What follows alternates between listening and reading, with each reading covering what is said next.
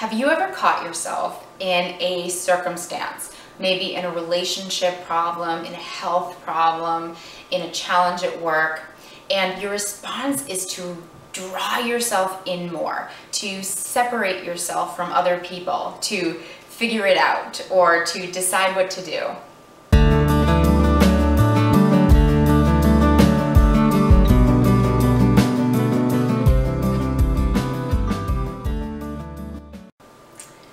This is Jacqueline Foster here of Feeling Good TV.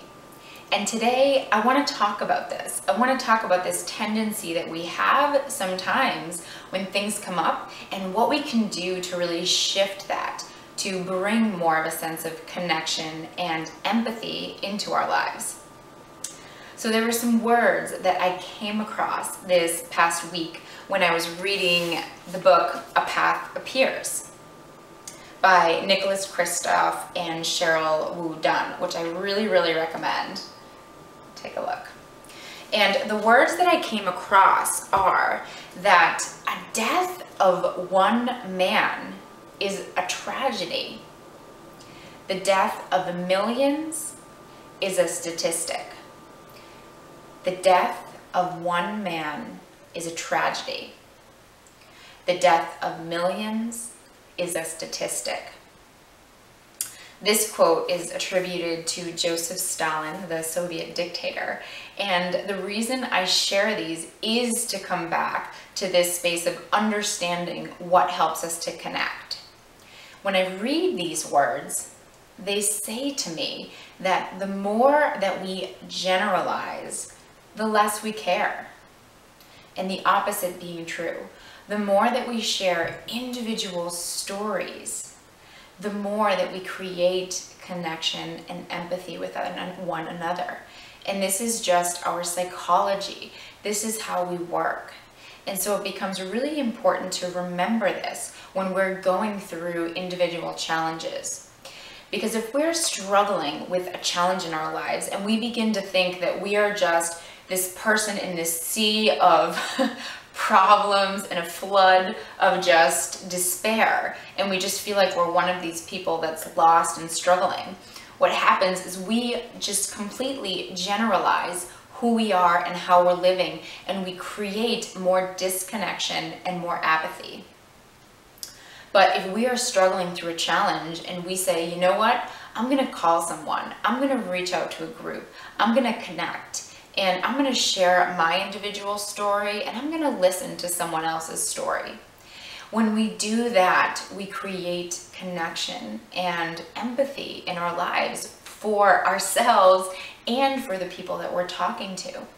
And this is really important. I've seen this in my life where I've thought I could just figure something out and do it on my own, but I feel more disconnected. And the times where I call a friend and say, this is what I'm struggling with, are those times where I come back to this space of feeling connected to my story, to the world's story, and to my ability to keep moving through it. I'll give you a quick example of this, taking generalizations versus specifics, and how this comes into our daily life. We all come home at night at the end of our workday, and typically someone's at home, or eventually someone comes home, right? Whether it be a spouse or our kids. And we walk in the door and we say, hey, how are you doing? And maybe in some households, the typical conversation is, oh, I'm doing good. How are you? Oh, I'm doing good. Okay, let's go do our own thing.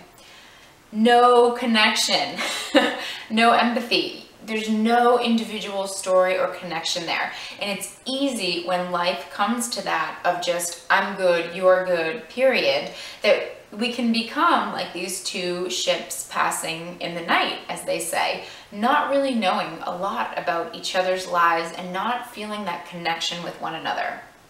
But imagine the same situation where you walk in the door and you say, hey, how are you doing? And you get a little curious, and you ask a little bit more specific about that other person's day, and they do the same for you. Oh, it was good. Tell me a little bit more about what happened.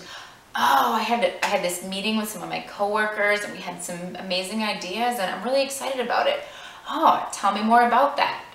it automatically creates more connection when we get into that individual story.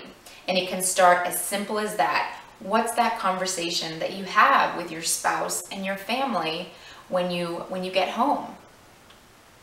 So I encourage you just to think a little bit about this idea of really the idea of the more that we generalize, the less that we care, and the more that we disconnect. And this is just that a human part of our psychology. And it's interesting to read a little bit about this. I looked up a couple articles, and I recommend that if this is intriguing for you, you look up this quote, you look up this information and see what it shares. It's wonderful, I think, for both information on a personal or a business level. So I look forward to hearing about how you play with this. And as well, I would love to know, what do you do when you're in that place of, I need to figure this out, and you're beginning to feel more of that disconnection? What do you do to turn that around? What helps you get into that space of, I can do this, I'm moving forward, I'm connected to my vision, I'm connected to the world and what's going on? And if you enjoy this video, come on over to JacquelineLaceyFoster.com, where you can find more videos.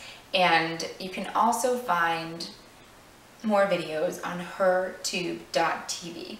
Wishing you an amazing day and looking forward to sharing more next time. Thanks so much.